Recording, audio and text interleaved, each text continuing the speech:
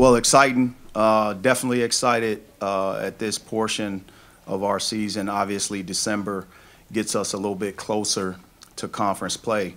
We've organized our schedule a certain way to face certain opponents to prepare us leading into our SEC season, but also in the month of December, which I believe has prepared us in several ways to continue to get better. We've shown growth in the areas that I've expected us to show it. Some slower than others, but definitely have showed it in a sense. And our depth has been key in our success. Being able to have guys continue to fight for different playing time, different starting lineups, gives us an advantage. Ultimately, it's a long season, and that's where we definitely want to always be cautious of. So nothing but positive things to say about Kansas, one of the top programs in the country. Bill Self, Hall of Fame coach. We share the same mentor, and Leonard Hamilton, who gave Bill Self his first job, but also someone that's dear to me that gave me unbelievable opportunity as a GA, 10 years as an assistant, and also countless amount of phone calls being answered late at night whenever I have a question. So, but nothing but unbelievable rivalry in college basketball that we're excited to play in. Dennis, I mean, you challenged your team already with some tough road environments, but you know, there's that, and then there's Mizzou at Kansas, yeah. and what Mizzou players face when they go in Allen Fieldhouse. How do you prepare your guys for something that's almost incomparable? Well, our guys do a lot of studying of basketball. They know the environment. They know what it entails. But, again, our schedule, I think you guys always have asked why this type of schedule. Being at a Minnesota, being at Pitt, they give you road games to kind of build up into the moment. Nothing separates, practice from games. And the situation, meaning our game at Kansas is going to deliver its own obstacles. We got to be able to see what they are in game, make the adjustments, and also prepare, no different than the other team. But I'm excited about what our schedule has been able to provide us with in the preparation. Coach, what are some of the things that you remember about last year's game, and how do you feel like Kansas might be a little bit different coming into this season? I have amnesia. Last year's game, is last year.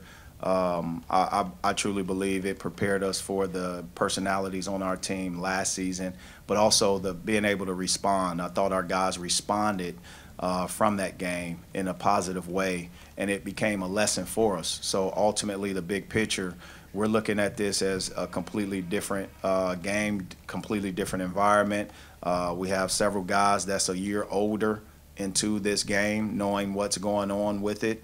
The history of it, the dynamics, but also we have guys that are college basketball educated, meaning they know and they've heard through friends or different people just in terms of what it's like to play in Kansas.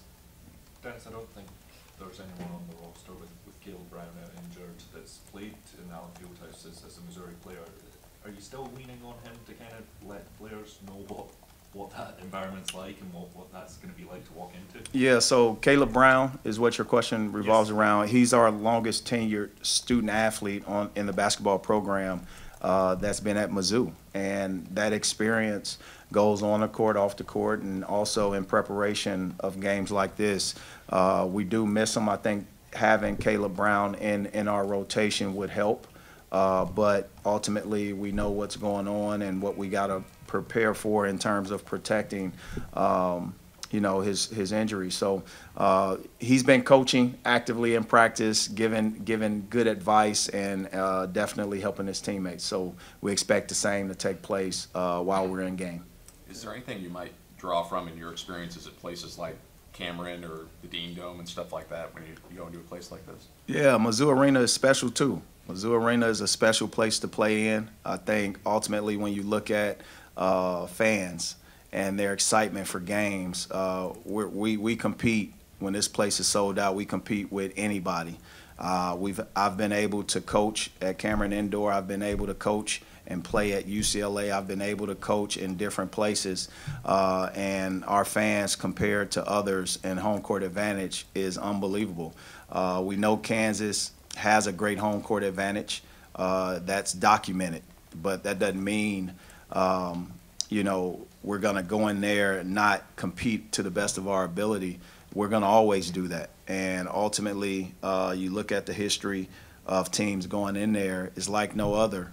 Teams have been able to conquer Fog Allen. And ultimately, our job is to be the next opponent to try to do that. And we'll see. I just hope we give ourselves a chance in that last possession to walk away with a victory. And ultimately, that's our thoughts.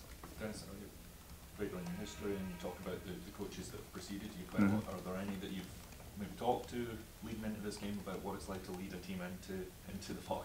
Well, Norm always talks about it with he and Doc's conversation. I think every coach has told me, hey, this is the game in terms of that our fans and our tradition has circled, right? It's the rivalry. The biggest thing that I can tell you is, when you look at two competitive traditions, you're gonna have this type of excitement moving into the games, and I'm excited. But I'll tell you one thing I'm excited about. I'm excited about being able to be a young assistant for Leonard Hamilton, be a mentee to George Raveling, hear them talk about John McClendon, and now be able to go back in Fog Allen, a place where John McClendon worked side by side with James Naismith and, produced an unbelievable Hall of Fame career, but also was provided to give even Coach Ham, John Thompson, Chaney, George Raveling hopes to be one day a successful head coach, and me the same. It's one of the reasons I took the Cleveland State job, because John McClendon was given the opportunity to coach there. At being one of the first black coaches at a predominantly white institution, I think that's a very important thing. You look at the McClendon Foundation and the opportunities that they provide with minority candidates in administration or trying to get into the sports at the college level. You look at the opportunity that James Naismith gave John McClendon, and it happened at the University of Kansas. So it's a special place when it comes down to the history of being able to give diversity to the sport, but also the growth of our country. I think that's ultimately a unbelievable thing that also stands out. The connectivity between Bill Self and me being able to be connected by Leonard Hamilton, somebody that gave us both an opportunity to be coaches in different time frames. So I'm excited about going back, going to Fog Allen, competing in this next game. I think the most important game is the next game on your schedule. The most important opponent is the people that you look in and see in the mirror, and that's ourselves, and we've always kept a nucleus around that and a focus around that. Dennis, now entering the stretch in December, just who are you looking at to potentially take steps forward or grow into larger roles? And I think we have potential for several guys. I like the direction of where Connor Vanover is going. I love what Tamar Bates has given us. I love what Ant Robinson has given us. I challenge Trent Pierce. I challenge Kurt Lewis. I challenge Aiden Shaw. Aiden Shaw has to give us a 10-plus rebound game. He has to average 1 rebound every 3 minutes, and that's very important. I think he's trending in that direction in his infant stages of his young career, but he's so talented, man, and to be able for him and Tamar, these guys, Tamar, Caleb Grill, to be able to go back and play in the state of Kansas, I think is important. But it also says we got the right kids in our program. Coach, John Conche hasn't appeared in the last few games. Just what's his availability situation? Same as it's always been. Same as it's always been. Any other questions for Coach?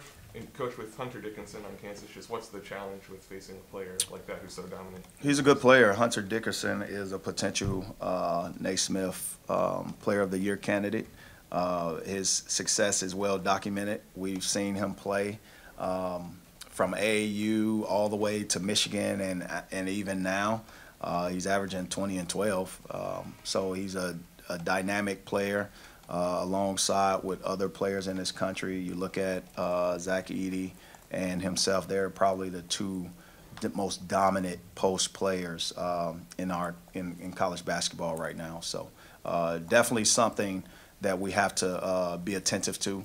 But ultimately, it's a team sport, and we got to make sure we, as a team, give our very best.